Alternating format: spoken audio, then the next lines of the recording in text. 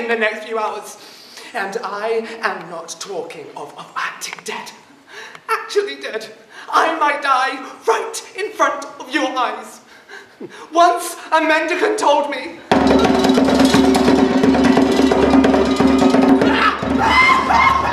you must keep awake at least one whole night. If you could do that, you'll live. If not, you'll die on the last night of the month.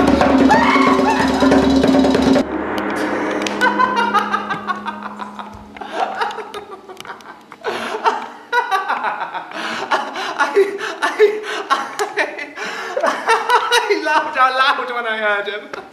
I thought nothing would be easier than spending a night awake. I was wrong. Perhaps death makes one sleepy. For every night this month, I've been dozing off before even being aware of it. I am convinced I am seeing something with these eyes, only to wake up and find I was dreaming. Well, tonight is my last night, but tonight is the last night of this month, even of my life perhaps, for how do I know that sleep won't creep in on me again as it has done every night so far? I may doze off right in front of you, and that'll be the end of me. I asked the mendicant, what have I done to deserve this fate? And he said, you have written plays, you have staged them, you have caused so many good people who came trusting you to fall asleep, twisted in miserable chairs, so all that abuse mass of sleep has turned against you and become the curse of death!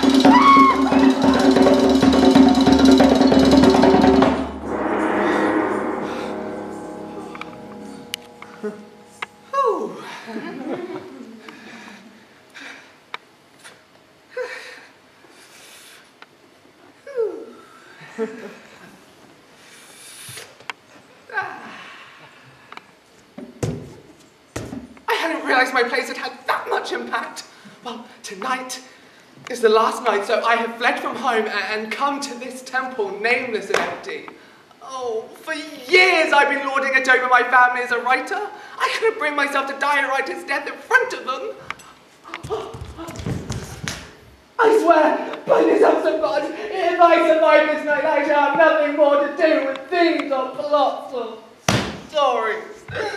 Oh, I abjure all play acting or storytelling.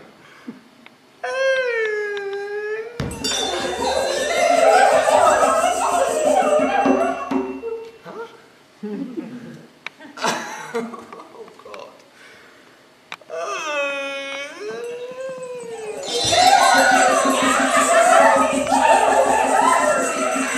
Voices here at this time of night. Lights. Wait, who could be coming here now? Let me see.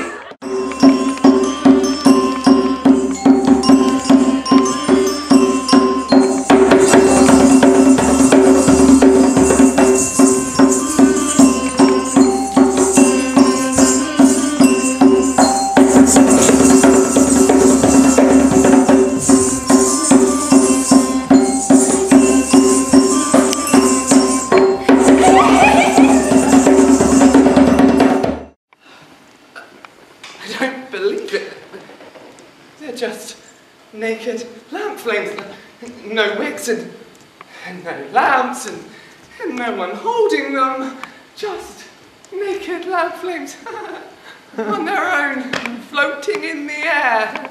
Is that even possible? Hello!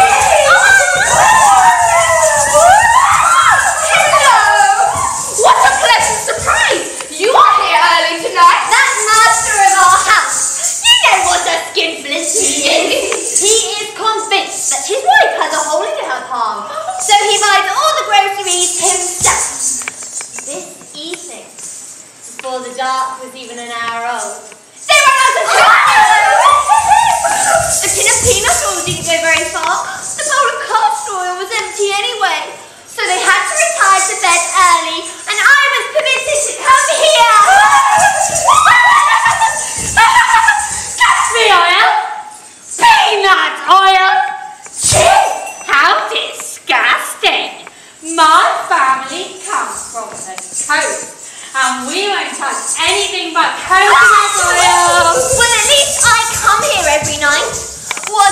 about your friend, the kerosene flame? She hasn't been seen here for months. She is one of the first tonight.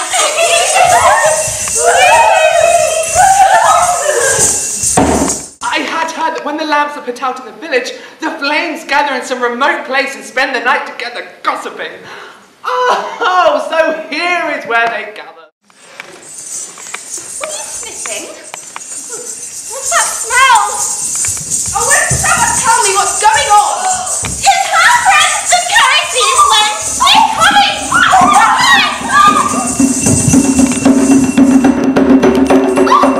There is everybody. That must mean I'm early.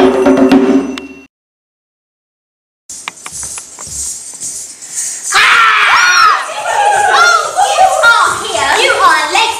It is well past midnight. There was such a to-do in our house tonight. You know, I only have an old couple in my house. And tonight the old woman finished eating, cooking and cleaning, sweeping the floor, put away the pots and the pans, and went into the room in which her husband was sleeping. And what should she see but a young woman dressed in a rich new sari step out of the room. As soon as the young woman saw my mistress, she ran out into the night. The old woman questioned her husband, but he said she knew nothing, or it started the rumpus. But who was the young woman? How did she get into your house? Let me explain. My mistress, the old woman, knows a story and a song. But all these years she's kept them to herself. Never told the story nor sung the song. So the story and the song are being choked, imprisoned inside her. This afternoon, the old woman took her usual nap after lunch and began snoring. She opened her mouth. The story and the song jumped out and hid in the attic. At night, when the man had gone to sleep, the story took the form of the young woman, and the song became the sari. The young woman wrapped herself in the sari and stepped out of the room just as my mistress was walking in. Thus, the story and the song created a feud in the family and were revenge on the old woman. So if you tried to gag one story, another happened. But where are they now? The poor things! How long will they run around in the dark? What will happen to them? Don't worry, I saw them on my way here, and I told them to follow me. Oh, they couldn't get any further! There they are now, the story with the song! Na na na na na na na na na na na na na na na.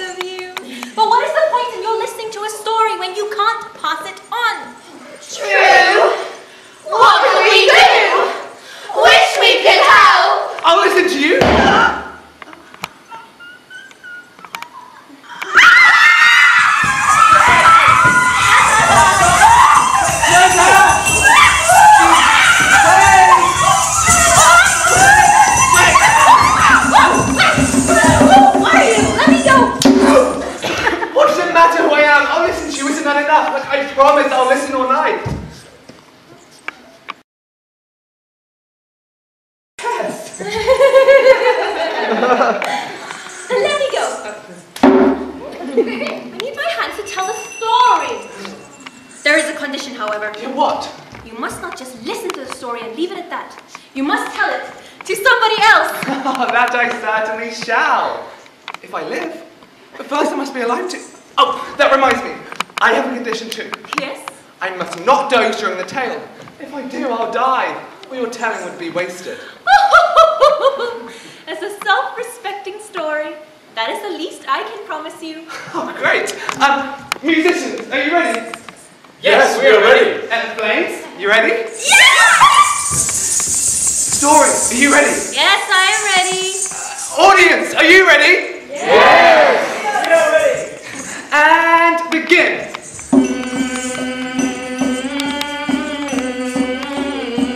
A young girl. Her name? It doesn't matter. But she was an only child, so her parents called her Ronnie. Queen of the whole wide world. Queen of the long tresses.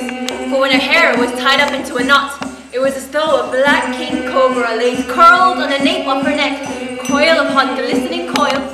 When it hung loose, her tresses flowed, a torrent of black along her young limbs, and got entangled in her silver anklets. Her fond father found her a suitable husband. Me? No! The young man was rich, and both his parents were dead. So Ronnie continued to live with her parents until she reached womanhood. Soon, her husband came and took her with him to his village. His name was... well, any common name will do. Apana? Yes, that's right.